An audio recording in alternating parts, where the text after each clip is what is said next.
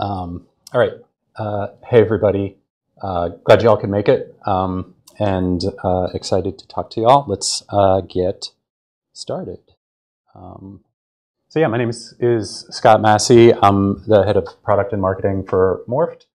I joined the team in January. Prior to that, I was with Pantheon for about a decade. From the very beginning, ran support, customer success, docs, DevRel, everything sort of after the signature for a while, and then I moved to before the signature and helped marketing and sales, and my last role was running our global go-to-market. Yeah, so I'm super excited to be on the Morph team working on cool stuff and personalization and some of the sessions you might have seen earlier about AI and that sort of thing. Naveen is also a colleague and a coworker. Just due to logistics, he couldn't make it, but he's an awesome developer on our team that builds awesome websites, and as far as Drupal goes, really knows his onions, as the British people say. Maybe Kiwis say that too, I don't know. I know Americans don't say it. But this American, he said something pretty famous like years ago. This guy's John Wanamaker, and he's a sort of the forefather of marketing. And he had this quote that like, half the money I spend on advertising is wasted. The trouble is I don't know which half. And that's why he has his hand to his temple and he's glaring at you because he's trying to figure this out.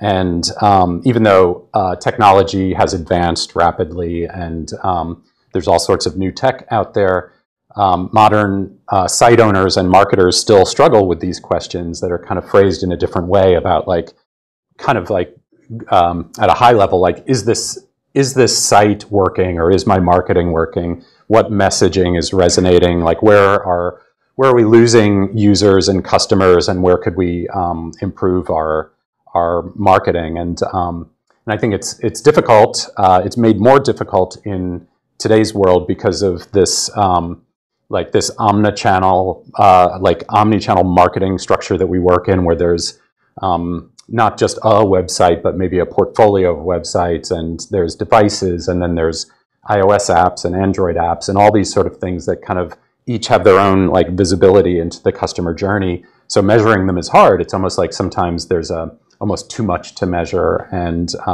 it's hard to tell like what's really correlated with like customer happiness or value. And I think like segmentation and things like that, there's all these cool tools, and there's this whole MarTech industry that's out there, but a lot of this requires the resources that really only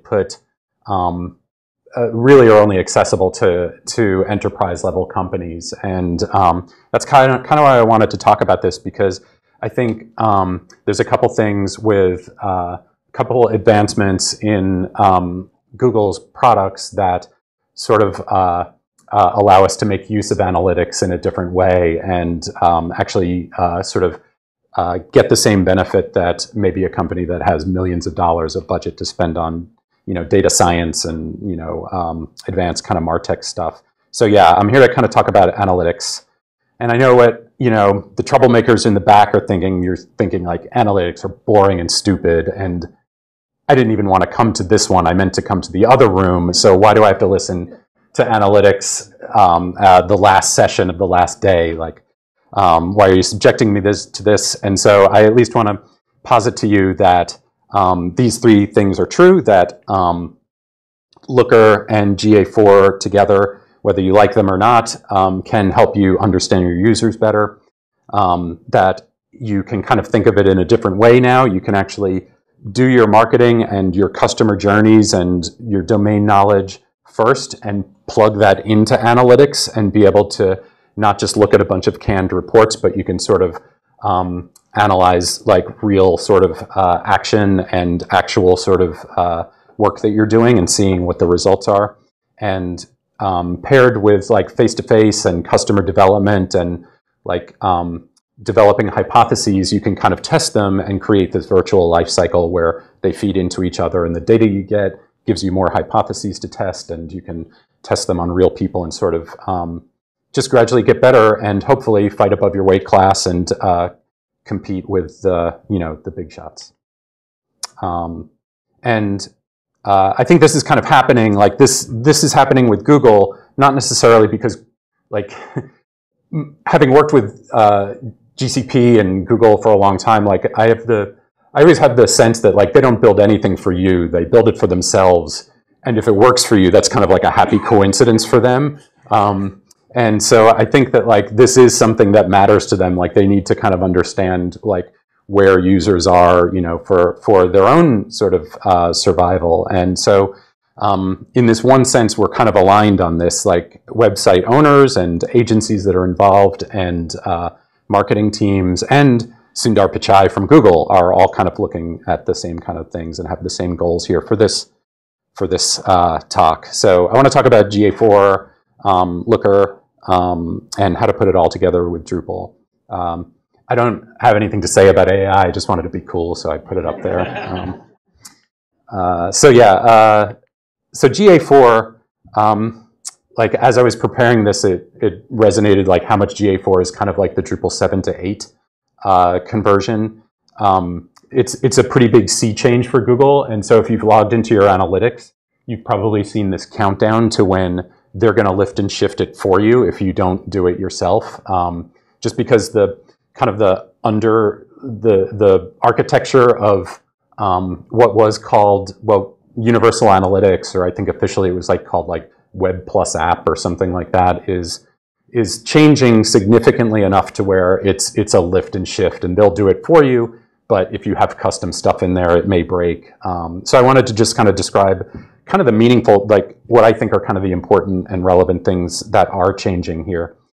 One is the tracking. Like Google Analytics originally had this concept of users that had sessions. These sessions were a bunch of page views, and that's kind of, you know, the main sort of nouns that were involved here in this kind of process. And like since then, obviously the aforementioned channels and applications and multiple sites and devices and things like that. And plus that content itself is much more dynamic and personalized and a lot of stuff going on. So like they had to kind of update the antiquated model for how stuff works. So now they have this concept of data streams, and a data stream is sort of a place to ship data to Google Analytics or wherever you need it to go. But you set up these data streams, and then you can aggregate them and analyze them. And so they also have this concept of mixed reporting identity, where they're attempting to be able to track one user across those different data streams, across devices and things like that. So you can measure like a single user as they, you know, switch between mobile and desktop or whatnot. A lot of this stuff is still like in the works and sort of black boxy at this point, but that's some of what's going on that I think is relevant to us. The user interface is also changed significantly, which I'll get into because whereas GA used to kind of come with a bunch of standard kind of canned reports, it's much more Looker-ish. Like you don't get those same reports, but you're sort of encouraged at this point to use the kind of Looker user interface to build your own reports, and it's pretty powerful, but it's not necessarily what people who've used GA before are used to. It's kind of a new paradigm for reporting, but it does give a non-technical marketer a lot more power to do all sorts of stuff, to have these events, you know, things that happen on the website that they want to track that's relevant to their domain or whatever, and be able to ship them to Google Analytics or Looker or kind of wherever you want to. And yeah, so the data model is kind of built up of these events. Like a page load is an event now, whereas it used to be kind of like a page load. So now it's one of many events, like one of hundreds of events that exist now in GA4, but can also be kind of, you can create your own and add them in there. So it's very much open-ended to be a cool tracking tool. And then finally, like Google is committed by 2024 to not use cookies anymore. So that's also kind of a black box as to what's going to happen, but it seems to be centering around this consent mode kind of thing. So like there were updates kind of required to move forward with that initiative. So the reception across the board has been pretty solid and stable. This poor woman, I think, is hyperventilating. I don't think she's throwing up, but I think it's taken her breath away. And hopefully she'll adapt and be okay there. I think, like in the words of kind of tech evangelist Kelsey Hightower, like tech is less about learning a specific tool as it is like the willingness to learn a different tool when that time comes. And I think if, especially we Drupal people, if we embrace end of life as a way of life, like these sort of changes, we can kind of look at the benefits of them. And I think, like in general, moving forward with GA4 is a good thing for us. That being said, like it's a means to an end. I have no particular affinity for Google Analytics, and I'm not like a SEM guy or anything like that. But on the other hand, Looker, I do like. I've been a fan of Looker forever. I've used it a lot over the last 10 years. My prior company, hundreds of users depended on it. Hundreds of my fellow coworkers depended on it, from accounting to operations to support to sales and marketing. It's a super tool. It existed on its own for a while. Then it was acquired by Google and has been through some branding iterations. But now it's kind of pretty well integrated into their marketing suite. And it's kind of like built on, it's almost like an MVC sort of format, but it has these models and views, and it's very kind of DevOps friendly in the larger scheme of things. You can, it's versionable, and you can commit files and create the initial database views, and from there you can expose those to the Looker users, and they can build all kinds of reports and visualizations and stuff. I also think like dashboards are kind of good for agencies and for stakeholders. Like I recommend dashboards. Like I think you'll always make more money if the guy signing the check or the woman signing the check has a dashboard as opposed to a CLI. So I think like dashboards are a positive thing because and Looker makes them very customizable and editable and kind of iteratable. Yeah, and so like it does BI really well, and it scales. You can aggregate across multiple sites, across a portfolio. It hooks into BigQuery if you want to do data warehousing or machine learning kind of stuff. But that being said, like it's not an ETL. Like you kind of have to get it into a format that Looker can read stuff, either in a MySQL database or one of their connectors, which I'll show you. And I think like it probably requires someone with at least like the willingness to be like mid-level, like MySQL competent. Like it uses its own LookML kind of modeling language, and you kind of have to learn that. But again, I think Drupal people are kind of used to like the abstracting of the database connection in code, so it's not super complicated. You get all these connectors with it. You can hook into Google Analytics and that kind of stuff off the bat, so you don't really need to have a whole lot of code to do that. That's pretty much out of the box. And then there's partner connectors and custom stuff that you can build. And the reports, obviously, it has all the stuff that you'd kind of expect. But again, since you're kind of in bed with Google on this, you get access to their intelligence around building maps and time series and stuff like that. So it's out of the box, it's pretty powerful. The Drupal side of things is pretty straightforward.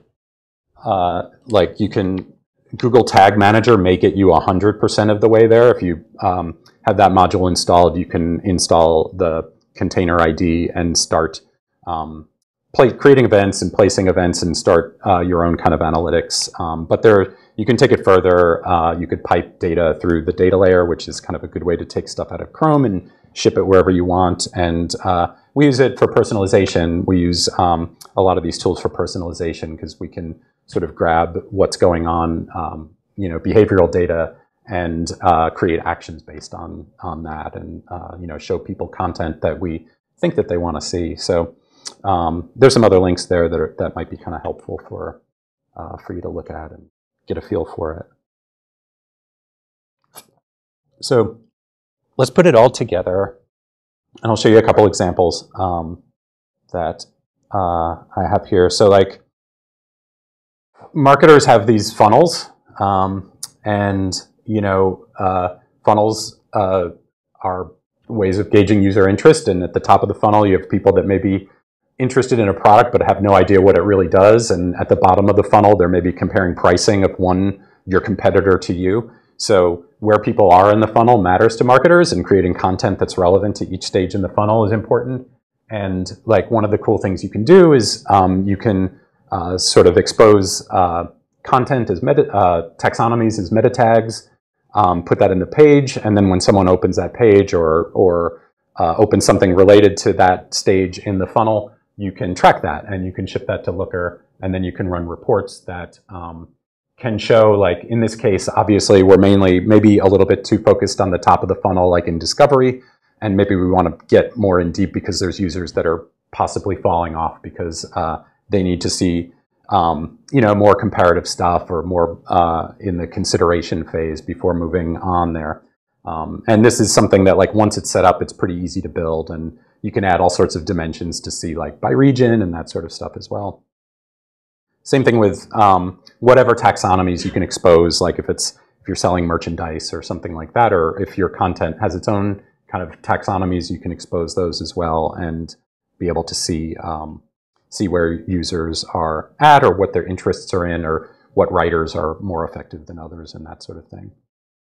And so, like, I also wanted to sort of demonstrate the simplicity of this. Like, it is something that really a marketer just has to kind of maybe have it explained to them in one sort of slow session, but after that, it's pretty easy to pick up on. And I wanted to sort of pretend, like, have a thought experiment that we are selling bicycles and we're running the sale on bikes. And so we're going to create this marketing email and we're going to send it to some customers. And then we want them to click on a landing page. It's going to show them a bunch of bikes. They're going to pick one. They're going to add it to the cart and they're going to buy it. So it's pretty simple. The marketer prepares the email. They get ready to send it. And now they want to create a funnel report to be able to track that. So what they can do is they can set up the page the way they want it to, like focus on the right side where they're actually doing the navigation. On the left side, there's just some debugging stuff that's showing the tags and the events that are happening. And we'll get into what to do with that in a second. But so they're going to navigate and duplicate the desired ideal customer journey there. They're going to go to this bike and maybe it's on sale and they're going to click on it. They're going to load the product detail page and they're going to say, yeah, I want to buy that stupid bike. And then they're going to go to checkout. They're going to add it to the cart. And that's the purchase journey. You know, they're going to do the sign in and go through the transaction there.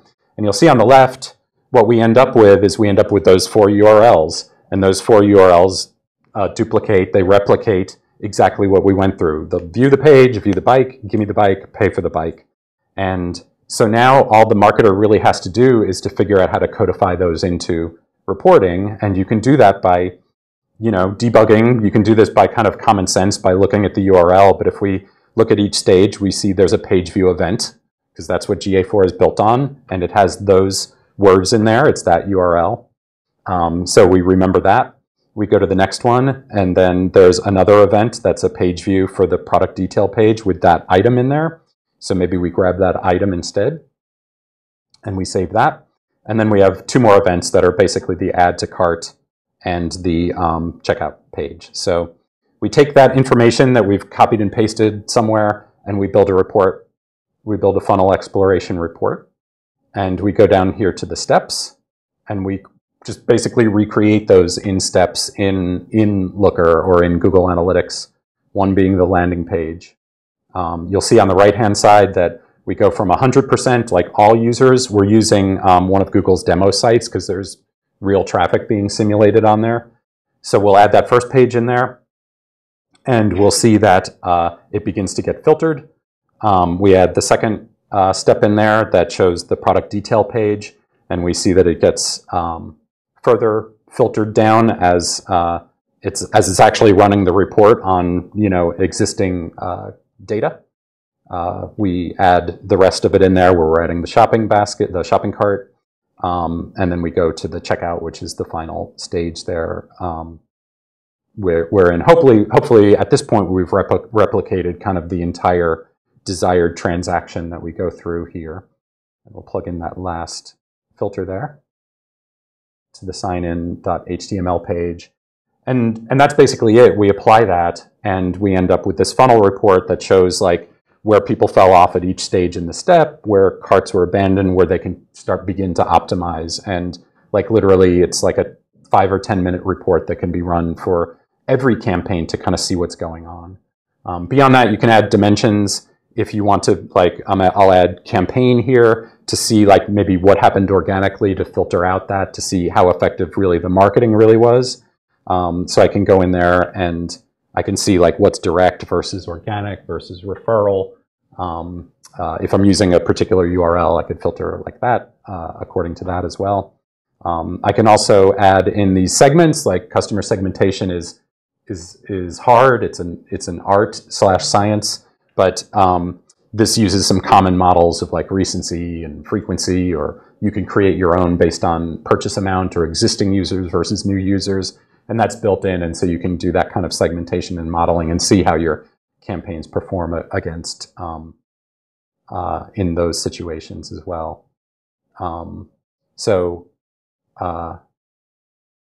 In summary, you see now he's elated because we've actually made a dent in the omni-channel complexities, the marketing, the measurement obstacles, and the audiences and segmentations. And he's happy now. And you're happy now too because you realized you were wrong. I'm not a stupid idiot talking about analytics. Analytics are fire, like the American kids say. I don't know if you say that, but Americans do.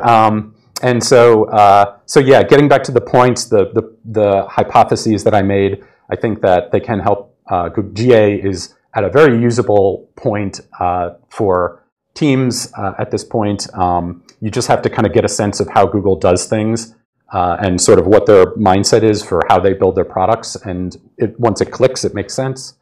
I think that like the tracking and marketing, like if you're doing it in real life, it's now much easier to bring that into your analytics and get reports the way that marketers want them, that are effective and usable. And I think for those teams that are fighting for budget, that are trying to do more with less, or trying to build out their web portfolio or their marketing portfolio, the more websites can give them actionable information, the more successful they'll be. And this is, I think, a good way to do it. That's it, folks. Thank you.